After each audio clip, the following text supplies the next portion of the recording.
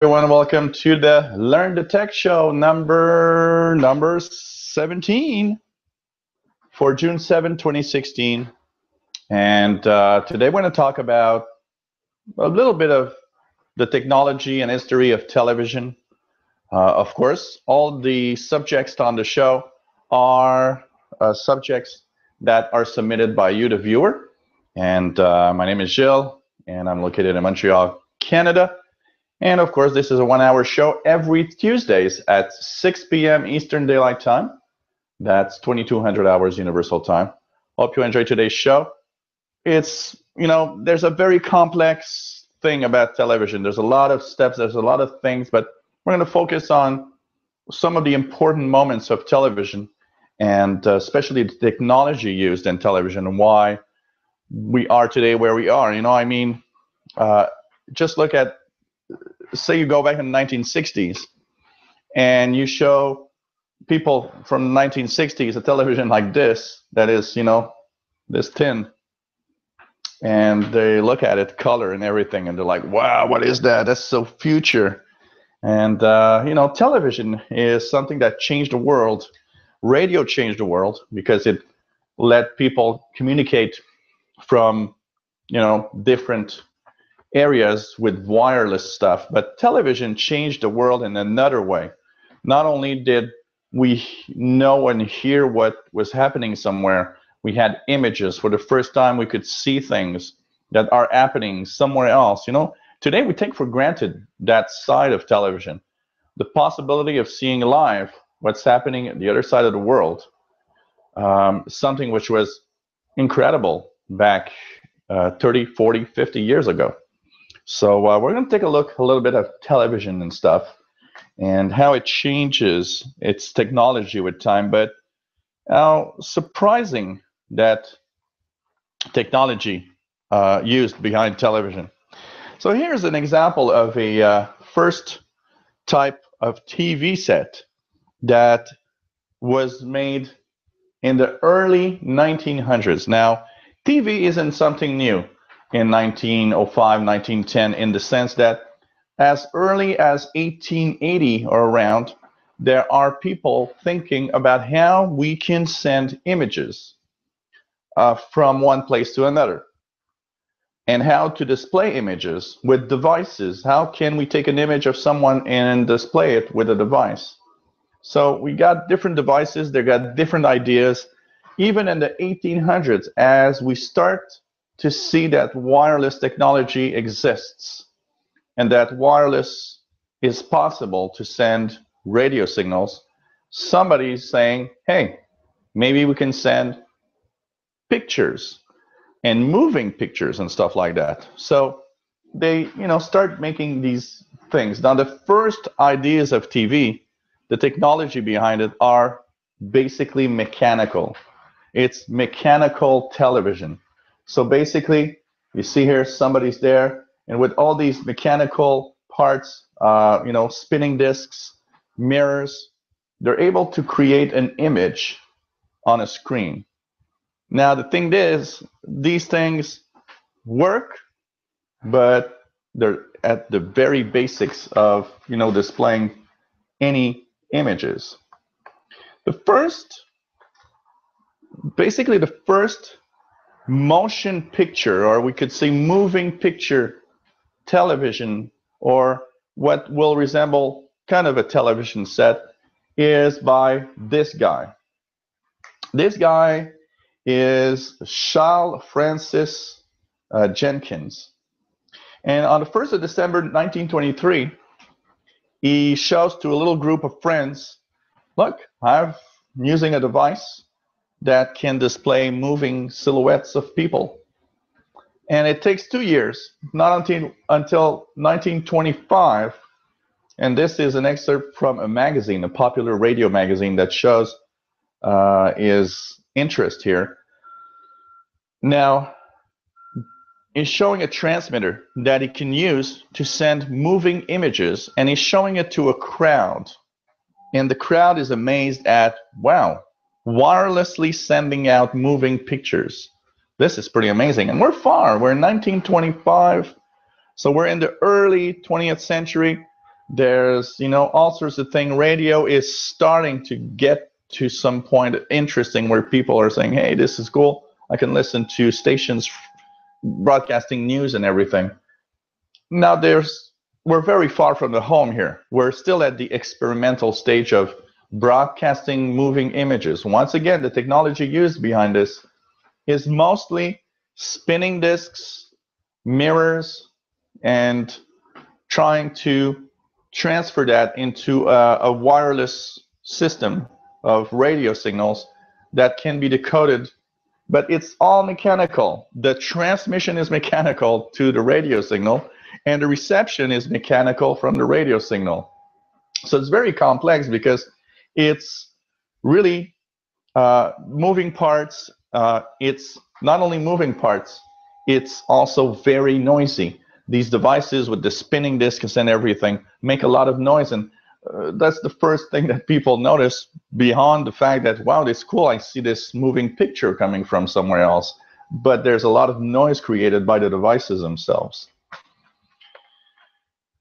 We get to a point where basically we have eventually the first television station ever, W2XB.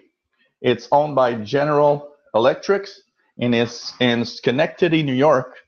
And this is the first ever TV station to be set up.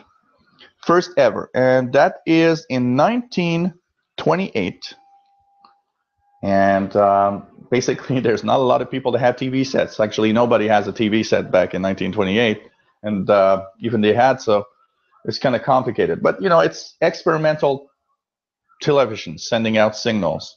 What's interesting, though, is that even though the first station is broadcast here in 1928, what we don't know is that in the USSR, they are more advanced.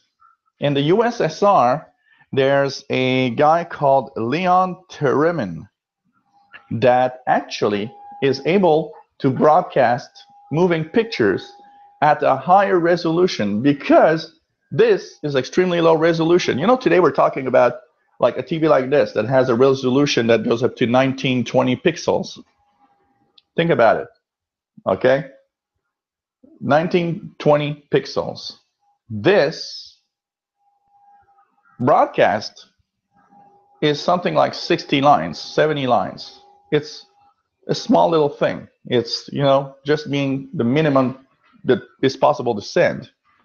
Well, while they are broadcasting around 60 lines, the Soviets at the same time are now broadcasting 110 lines and even 120 lines.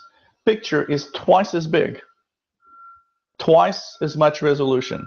So this Soviet Union on its side, and we don't hear a lot about that because as Westerners, we hear a lot, especially back then when, you know, the USSR is still kind of that weird country that a lot of people don't really know much about.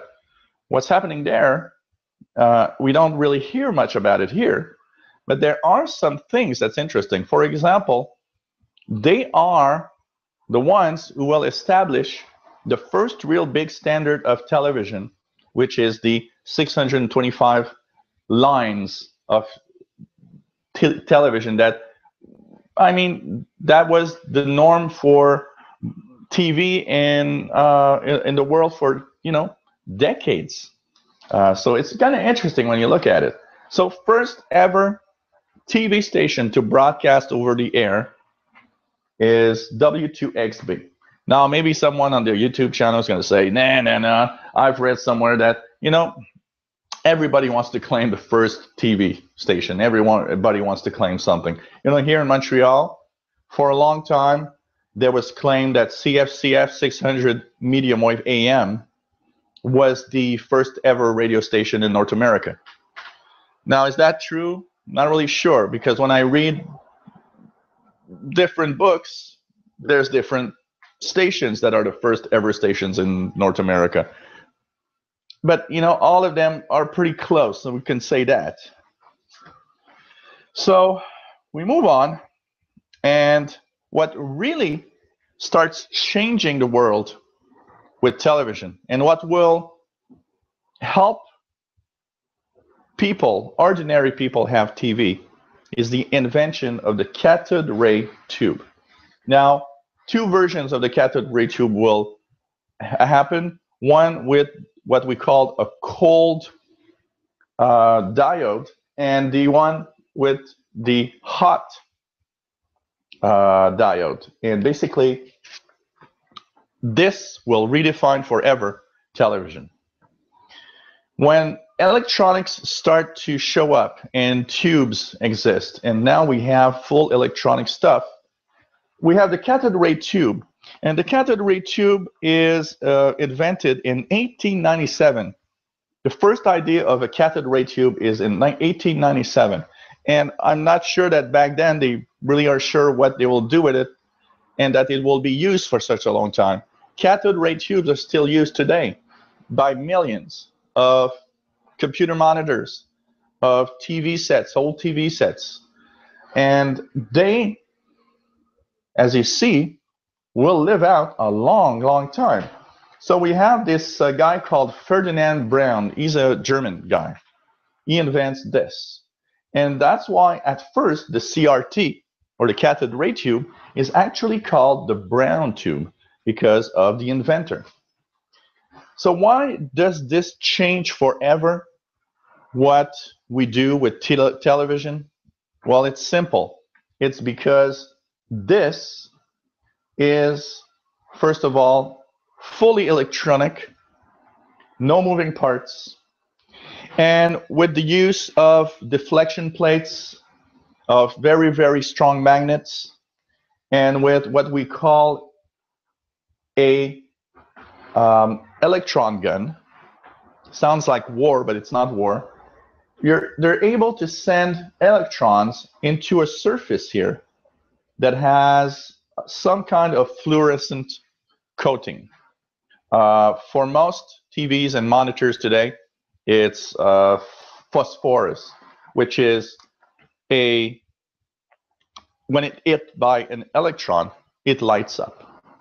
Of course, the first electron or CRTs are black and white because we're not talking about color yet because it's more complex to create color. So only one electron beam creating patterns on a screen here, and with varying electric currents, it will simply make the electron move. So for example, when you apply current, there's of course magnetic forces that are applied, and the electron, because of the magnetic forces, is deviated by that force. So when you carefully calculate how much deviation you can give an electron, it will of course hit the screen at a specific point, and if you use it well, you know where exactly you want to pinpoint everything.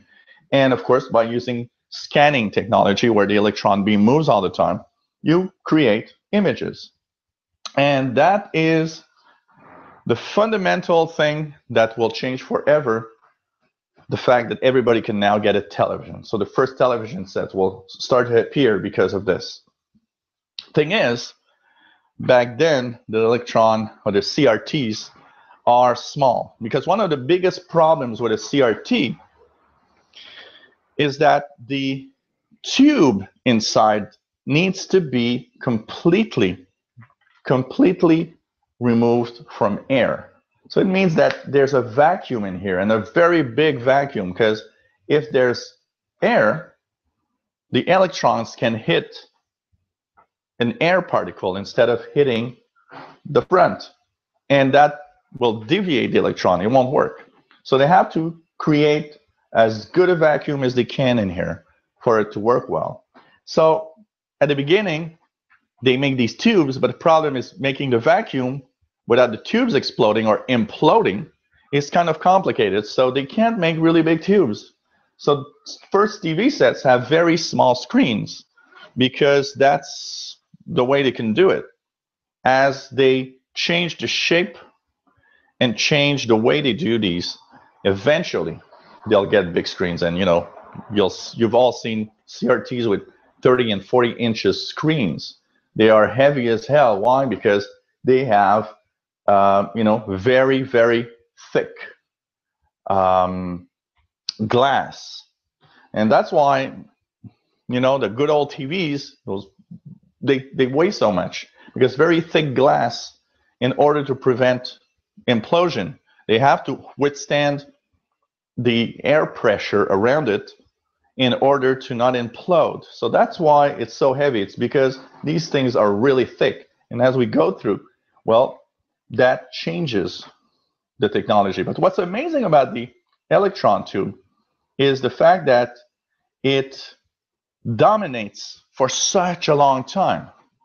As soon as the electron, the CRT, is the cathode ray tube is actually invented, when the first TV come out, that technology will go through for ages with some modifications, slight modifications, making things a little better. Sony inventing the Trinitron, which does a different type of scanning in the electrons. And that technology helps, because the first ones, you see how long this one is? This is the first ones are like that. They're very long, because that's how they do it. But as time goes by and as different technologies are, of course, used, basically the electron tube will be shrunk. So the TV doesn't have to be as far back and as big as the models before, but there's still a minimum. There's still a distance that they just can't cross. So TVs stay big, basically. But it's amazing how for such a long time, this doesn't change. This doesn't change through the 40s, the 50s, the 60s, the 70s, and the 80s. We're still on cathode ray tubes. In the 90s, that's where things slowly change, and we'll see why a little bit. Now, television is, of course, very expensive in the 1950s. And one of the first things that we see is that television in the 1950s, what brings the resolution and brings more pixels is, like I stated a little earlier, that Russian, the USSR, they actually introduced in 1944 a 625 line standard. And at first, they are the only ones that are using it. But at the late 40s, it's agreed upon that all TV sets, all the standard TVs, will have the possibility to use the 625 line system. And that 625 line system is another thing that stayed for a long time, because TV in the 60s, in the 70s, and the 80s, they still have the same resolution. Nothing changed from the 1950s up to the 90s until we invented the HD TV standard, basically. So that's pretty amazing when you think that nothing happened. And it's funny because although TVs have to stay in the same standard, in the 80s and in the 90s, we start getting computer monitors. And computer monitors are basically cathode ray tubes. They're TVs. They're TVs, but they're specialized for computers. Computers display very precise text and points and all sorts of little details. So we need something. Of course, the first computers plug in on TVs. But as we need more resolution, because we need better images from computers, we invent the computer monitor. And the computer monitor is a TV. And the funny thing is, the computer monitor's resolution got up as time went by. In the 90s, we went to very high resolutions on these basically it's the same technology as TV, but instead of TV stayed at 625 lines through the 90s, computer monitors went into 1024 lines and more. And it's surprising that they didn't apply the HD standard at that point to TVs, because there was a possibility TVs could have been much more precise, even with the cathode ray tube that they've used.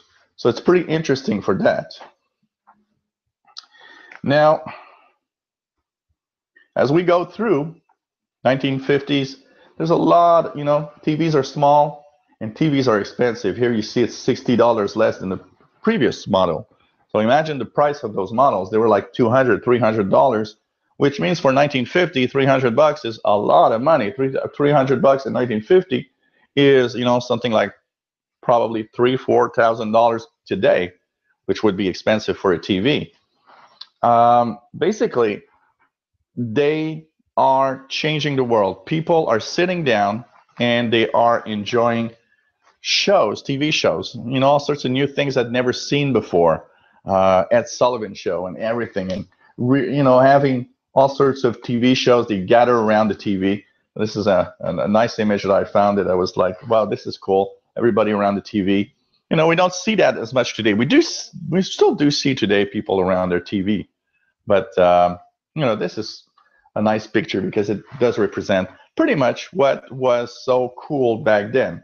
And look at how small the screen here is when you compare it to the people here.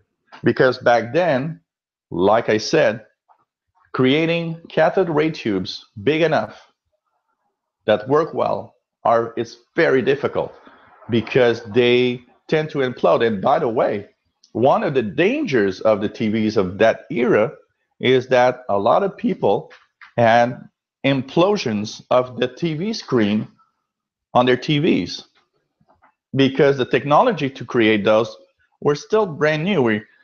We knew we had to do a vacuum, and that would create enormous pressure on the screen itself. But the technology used to create these screens was still wondering what's the best shape, how should we do it so that it could withstand that pressure. So it didn't take much sometimes to break a screen on a TV back then. And it took a long time before new technologies, and also adding, because those were made mostly of glass and lead.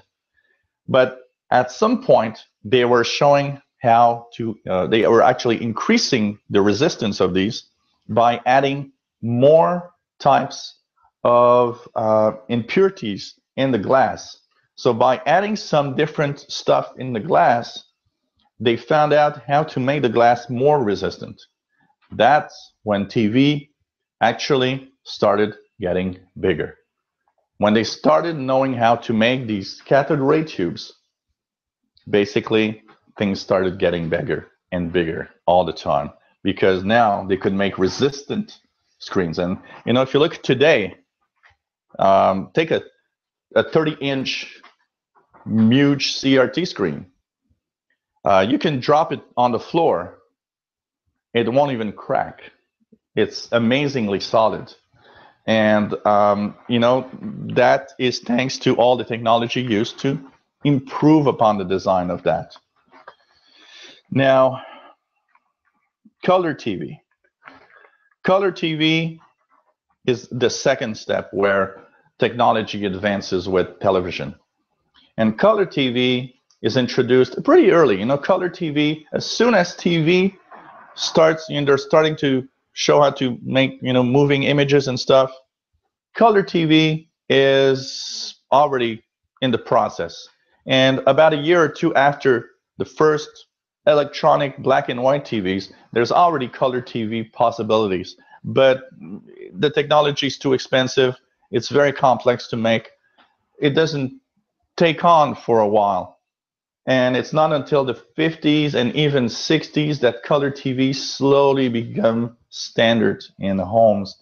Also, all the, think of all the TV stations. They have to change everything, all the technology in their studios, like they had to do for HDTV, by the way.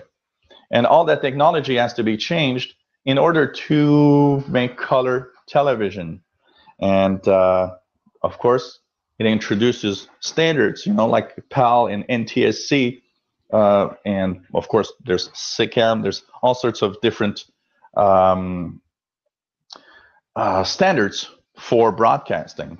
So color TV comes to pretty much everybody, and the major difference, what makes color TV possible, is that the same cathode ray tube that I showed you earlier that's sending an electron beam, instead of having one electron beam, it has three.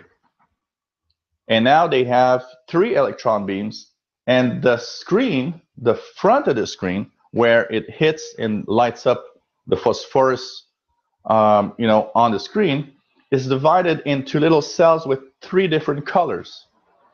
So each beam has to be extremely precise and hit exactly the color that it is intended to. So that mix of the three colors can make all the colors you ever want on your TV screen. So, there's advancements, color TV. We're still in the same standard of the number of lines for that. So it doesn't change the resolution or anything. It's just that everybody's now in color instead of being, black and white. Here we have a guy that's called Maurice Leblanc. And this guy in 1880 is actually one of the first ever to think of color TV. Imagine, this is pretty cool. So, you see how it's just amazing how some of the things that we had and we have today have started much earlier than everybody thinks about. When we think of TV, we think of 1950s. We don't think that in 1880, 1890, 1900, there's somebody working on something that's probably a TV. So kind of mind-boggling. And of course, as the TVs slowly get to your home, different models appear. This is 1960 Philco TVs with color, screens getting bigger. First TVs are 10-inch, 8-inch, 10-inch, 11-inch, and we're starting to move into the 20 inches and more. So that's, thanks to the advance of technology. So we go into the 80s. We're still in color TV. There's improvements, of course, because if you notice with the electronic improvements, you notice that a 1970 color TV isn't the same, doesn't have the same brightness, the same colors, the same precision as a 1980s color TV. That's because we're refining how the electrons are sent on the screen. We're refining the cathode ray tube. Like I said, Sony Trinitron is one of the major players here, where it changes the way that we're sending images. It uses kind of what's called a mask, which is kind of a sheet of aluminum with millions of little tiny holes, and that the electrons go through. And that mask actually improves on the design of the cathode ray tube to make pictures even more clear, even more precise. And, there's all sorts of little advancements in here. And of course, the computer monitor shares basically the same technology as a CRT. One of the funny things that I remember in the late 90s, early 2000s, where everybody's still on their cathode ray TVs, and there's really no HD TV shows yet, is people asking me, oh, when I look at a movie on my computer screen, it's ugly. That means the computer screen is not, resolution is not good. It means the computer screen is not as good as a TV. And they were surprised because I always would say, no, it's the other way around. It's actually that your TV shows or movies that you have were created for standard definition. And standard definition means that it has 625 lines. You're on a computer monitor that now can display thousands of pixels, thousands of lines. So when you bloat it out, it's actually not nice, because you're watching something that doesn't have the definition of your computer monitor. So you could say that the first HD TVs were computer monitors, basically. So we're in the 90s, and in the 90s, we get to a point where HD TVs start, it's first Japanese. In 1990, the first Japanese start really looking seriously at HD TV. Now, it goes back a long way. HD TV, the first idea of HD TV comes from Japan, and it is talked about in 1980. But we're still very far from it because we have to create standards.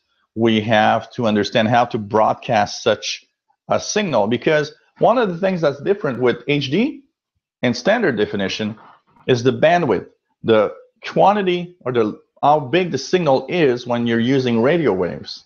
The more information you send, the bigger that signal looks.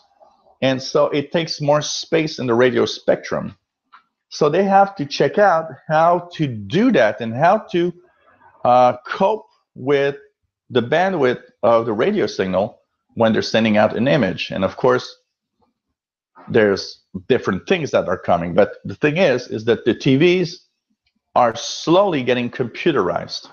So in the 80s, we start seeing TVs that advertise like, oh, we're using, chips. We're using integrated chips or ICs in the TV. And, look, it's replacing the transistor. And that opens up another era where TVs slowly get microprocessors.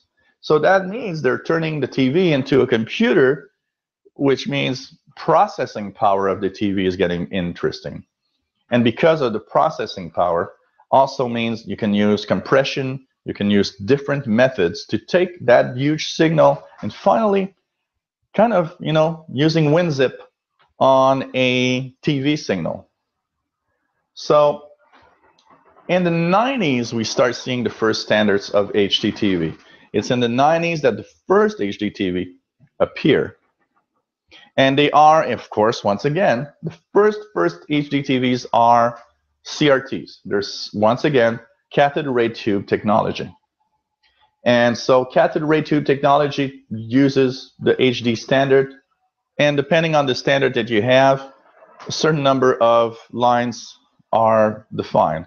720 or 1080, defining 720p, 1080p.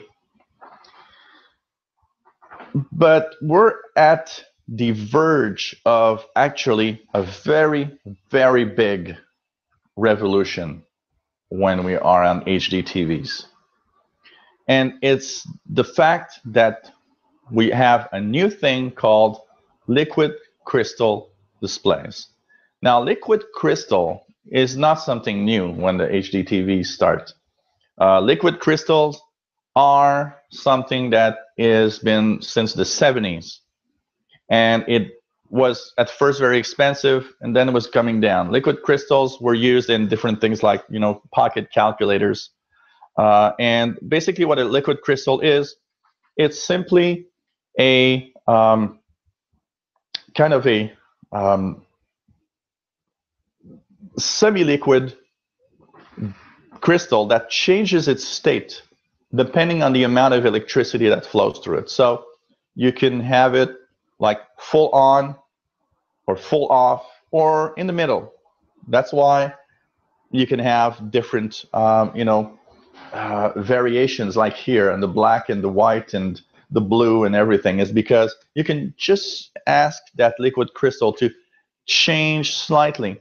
So basically what it does is the liquid crystal doesn't light up itself. What it does is reflect the light. So basically, like on a TV like this, you have some LEDs on the side that's sending light through the TV. And it's the panel itself, the way that it's made, that light goes through well. And what happens is the liquid crystals here on the screen are changing depending on the amount of electricity that's flowing through each pixel. So that is something that has been around for a while, but it's the first time that it becomes cheap enough, because liquid crystal displays are difficult to make and they're very expensive. But we get to a point where liquid crystal displays will change forever what we have as TVs. The first HD TVs are CRTs, but the next generation of HD TVs are the first to be liquid crystal displays. So what happens? The TV shrinks in size suddenly, because liquid crystals are something that is very small. One of the technologies used also, plasma. Plasma is one of the first technologies used in much smaller TV. Plasma TVs typically have these little kind of, the screen is made of very small capsules that contain gas that will, of course, change depending, once again, on the electrostatic charge and the electricity flowing through it. So that's another technology that's used. So for a while, plasmas and LCDs are next to each other in the technology of TV, but the plasma gets a little hedged for a while because it costs less to make. Plasmas have in their properties also, and a lot of people will say, I prefer a plasma TV for the picture than I did my LCD, for example. And a lot of fanatics of HDTV will say, oh man, I want to have my good old plasma TV instead of an LCD or a LED TV and so on. Well, LED TVs are LCDs, and we'll talk a little more about that. So we start getting TVs that, instead of being those big CRTs, they're maybe this thick, which is much better, basically, than having a good old CRT that's huge and weighs, 2 tons. These are more lightweight in the design, the way they are made, so they also help out here in the display, basically. So we've got plasma TVs, we've got LCD, and we have TVs that also have computer chips now, which means that the TV can use these signals and use the compressions necessary to create the HD pictures that we see. So the TVs get smarter, and that's why we call smart TVs, because now they're even computers with apps, which is pretty cool. So LCD changes the world, plasma changes the world, and we get to a point where basically we get to certain standards of what HD is. What is actually the standards of HD? So let's take a look here. This is a PAL. Now this PAL is European. Here in North America, we were on NTSC, which is not far from these numbers, but not exactly that size. But for the purpose of this discussion, let's just think about the fact that this is what a resolution would look like on my TV from an old program or an old show.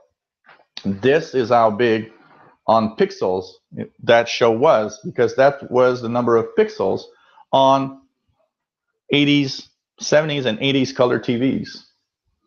Then we invented the first wave of HD. First wave of HD is this.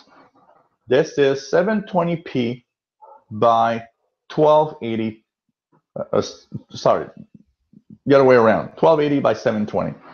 So it means there's 1,280 pixels horizontal, 720 pixels vertical. So this is the first HD standard. That's the one that's created first. It's like, okay, this is the minimum we need to have HD. For example, what you're watching now, my stream that I'm broadcasting with my webcam, is a stream that is in 720p HD. This is the resolution that I'm sending out to you right now. Eventually it's going to change, because eventually I'll buy something new and I'll have 1080p resolution, which will be even better.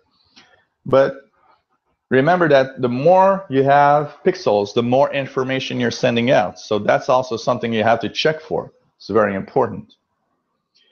And finally, the high HD standard basically is settled at 1080p. That's 1920 pixels by 1080 pixels, which is basically, even though it doesn't take the full screen here, this TV has 1920 by 1080. And that's what the computer that I have plugged in actually gives my TV in resolution. So that's what we call the real HD standard. This is the top of the line of HD. Now, all of that is possible by another thing. The fact that electronics is getting smaller and smaller and smaller all the time. You know, electronic transistors and every little electronic parts get small. And one of the things is that every pixel you see on my screen here right now is controlled by a transistor. So every little pixel, so think about it, there's 1080 pixels up, down, there's 1920 here. So each of these little dots that is very, very small is controlled by a transistor. And even more than one. It is controlled by 3 transistors because it has 3 colors to create the color scheme of your screen here. So there's millions of transistors in my screen here. Millions. And the reason that it can be possible is thanks to the fact that electronics gotten so small that you can put millions of transistors here, and you can even put billions of transistors in a screen this size by using the smallest transistors we have, which means you can increase even more. And that's where we're getting for the future. Of course, all sorts of technologies are added to TVs. You know, there's smart TV stuff, so there are apps. You can add apps. You can have all sorts of, like, you know, computer style stuff on the TVs because they become computers. Wi-Fi, this TV is connected. So this TV is connected to my Wi-Fi network. So it becomes kind of a computer with a big screen. And you can go on the internet. You can watch Netflix. You can go to YouTube. You can share stuff over your wireless network. So it's pretty cool for that. And, you know, these TVs get more advanced because they're becoming computers. You know, and I'm still surprised. And one thing that is what I wonder, how come we still don't have a 50-inch TV that's basically just a computer? That is still baffling to me.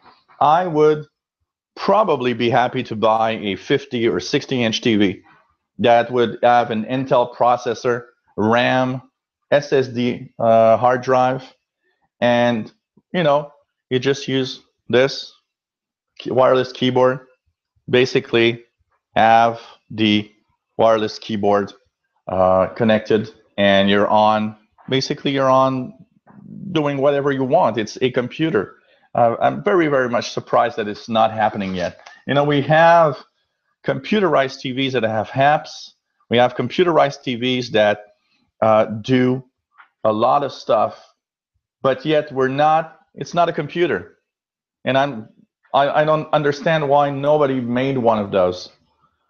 It seems manufacturers are kind of not understanding. Maybe it'd be cool to have just a computer TV. TV when you want to watch your shows, TV when you want to view whatever movie, with the computer technology, not the crappy experience that we're having right now. Because right now, oh yeah, we have my Samsung TV goes on the web, it has a browser, and it's like, yeah, it's crappy experience. It's totally crappy.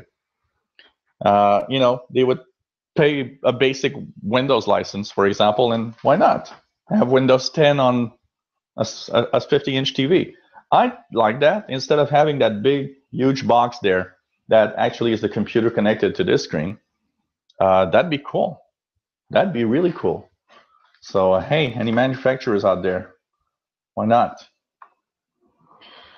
What's the future of television? We're talking a lot about the future of TV. You know, every time we change our standards, you got to understand that there are two players that need to change their standards. And both of them are not in a big hurry to change the standards. So the first one is the TV studio. So every TV studio, every movie studio, every TV station needs to change the cameras, needs to change all the technology they use in order to broadcast in a new format. So when HD arrived, basically, the only way that the governments could see that we need to push this thing is by simply saying, okay, here's a date where everybody needs to be in HD. So you can imagine TV stations, TV studios needs to spend hundreds of millions of dollars changing all the equipment, the cameras, everything. You need better lighting. You need better way of doing things because HD means you see more details on what's happening. Also, you, the viewer, us, you know, we've just moved the revolution of HD TV. Everybody was happy. It was like, oh, I've got an HD TV. And it takes time. There are still millions, if not billions, of good old CRT TVs out there. I go to clients for computers and see their old technology still there.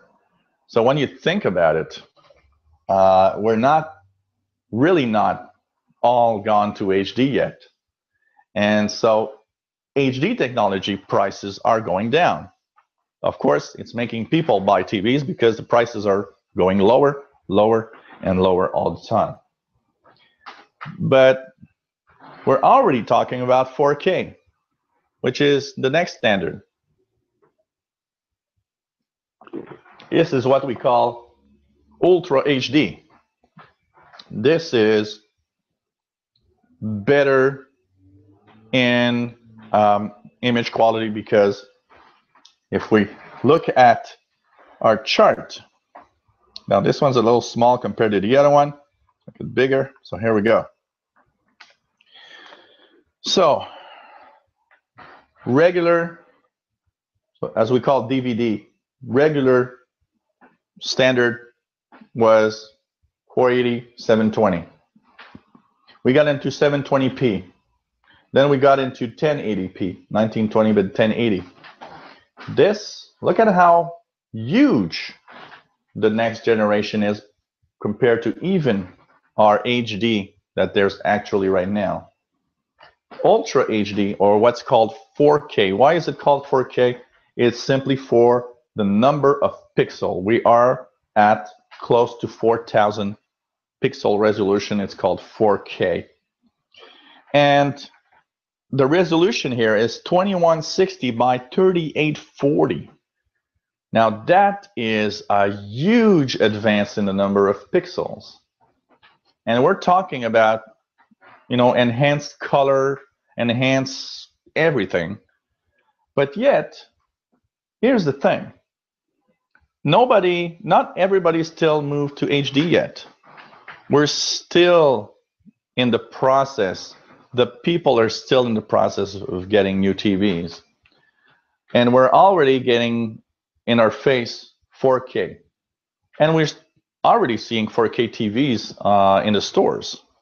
And the 4K standard was established officially, I believe, somewhere last fall. So until last fall, there was still no official 4K standard.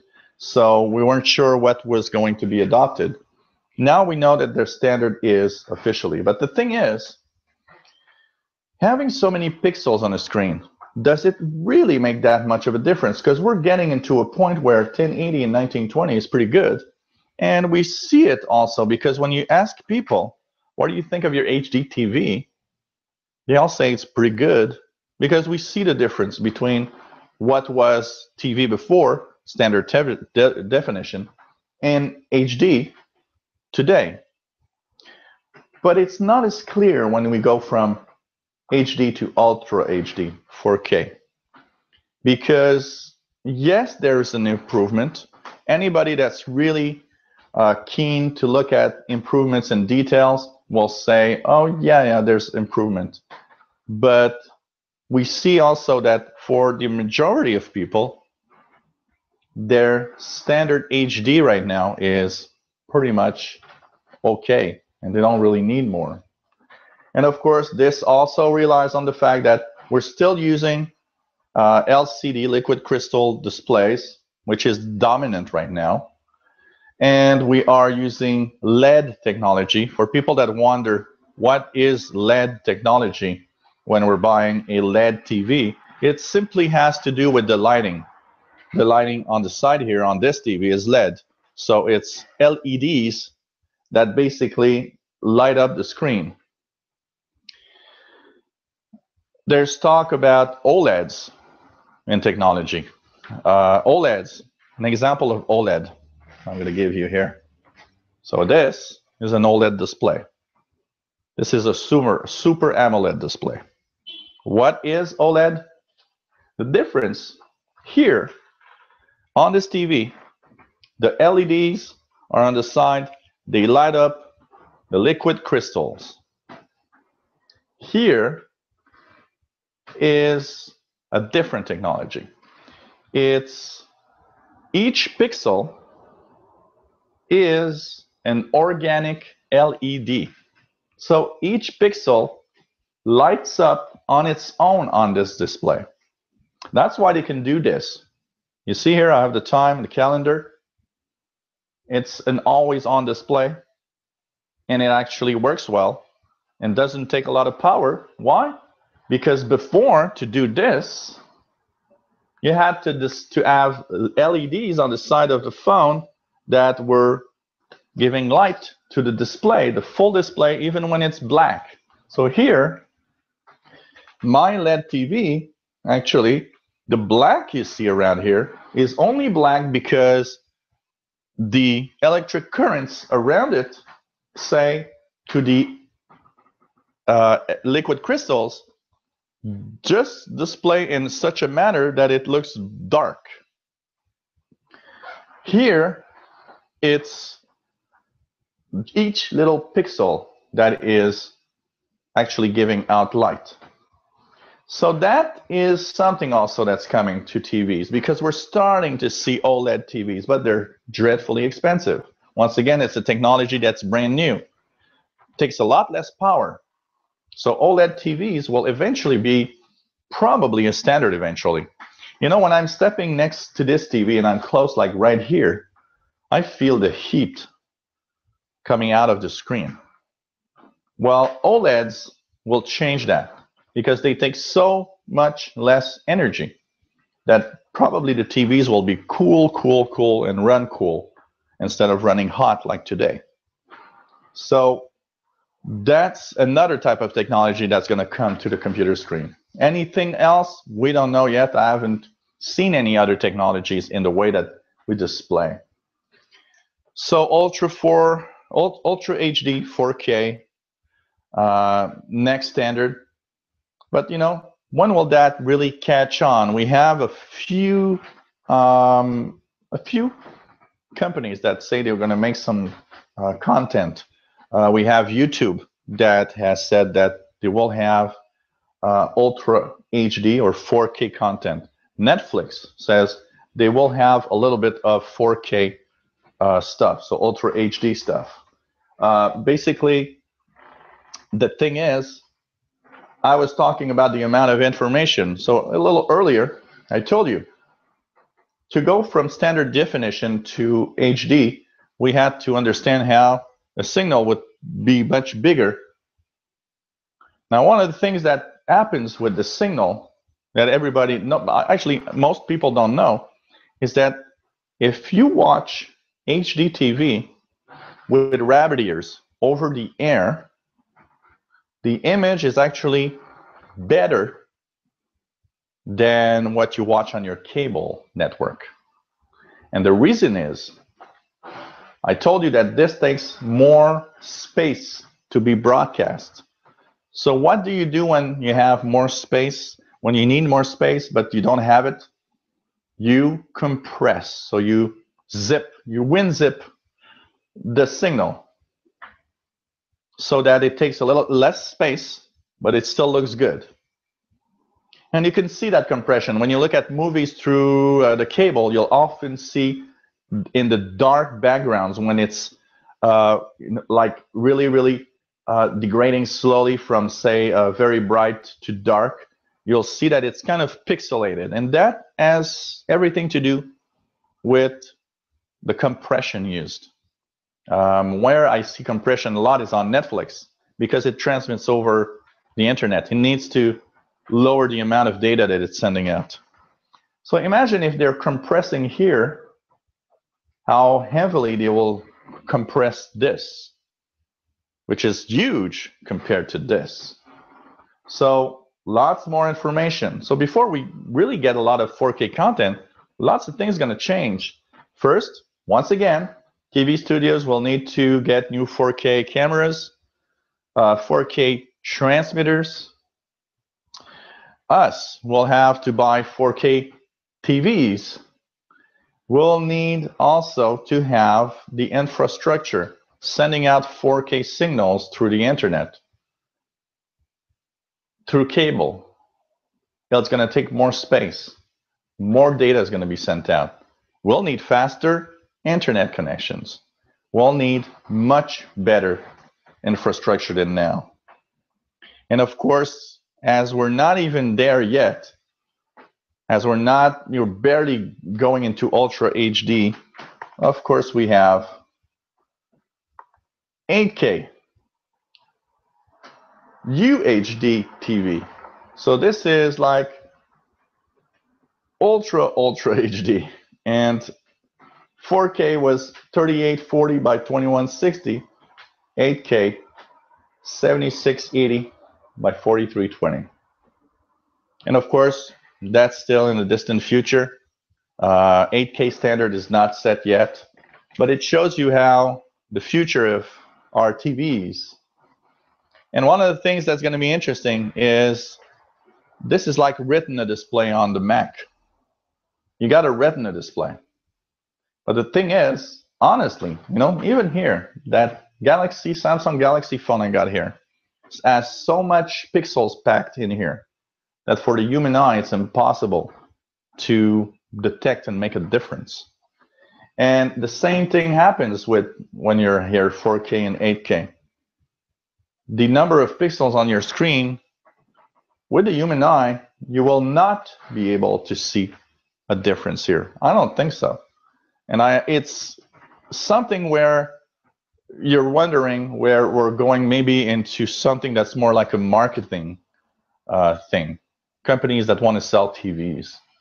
You'll be happy to say, hey, I've got an 8K TV. I've got an HD TV here, and I'm really happy with it. But, you'll go to your friend's house, and he's going to say, hey, I've got an 8K TV, brand new. Look how cool it looks. But frankly, I don't think anyone will see unless the display is huge, because one of the advantage of 4K and 8K, get yourself a very, very big display. Yes, it will show.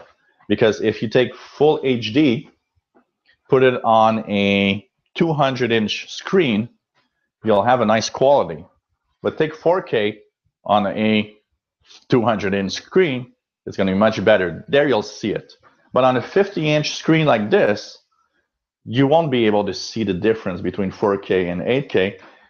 And you'll probably barely see the difference between 4K and full HD, because we're getting to the limits of what our eyes can distinguish, basically.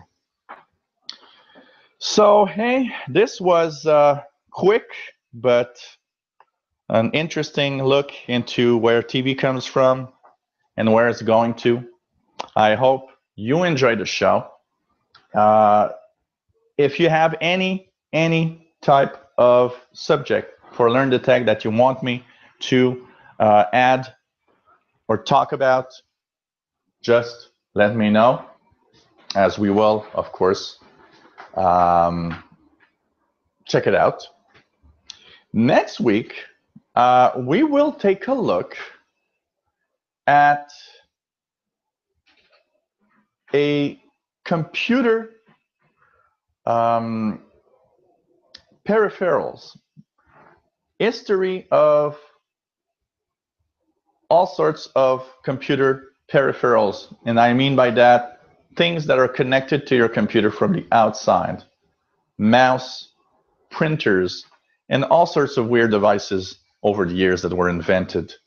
And so we're going to take a look at the technologies that were invented to interface with your computer from the beginnings of computers up to today. Gaming controls, wireless keyboard and mice, stuff like that. And you'll see some weird stuff that you didn't even know existed that could plug into a computer, to very, very regular stuff like keyboards, mouse, earphones, and all sorts of little gizmos. So hope you enjoyed this Learn the Tech show. Remember, it's a show where you choose the subject. So let me know what you want to see on this show, on this 1 hour show. We're every Tuesdays at 6 p.m. Eastern Time. So, hey, we finished a full day's shows, Learn the Tech, and your questions in the live show. So let's hope that you enjoy. See you next week. Remember, every Tuesdays, 3 p.m. Eastern Time, 1900 hours UTC, we answer your questions about technology, any questions, PC, Mac, iPhones, anything. And at 6 p.m., we have Learn the Tech, 1 hour where we talk about a tech subject. So anything, and I mean anything technological.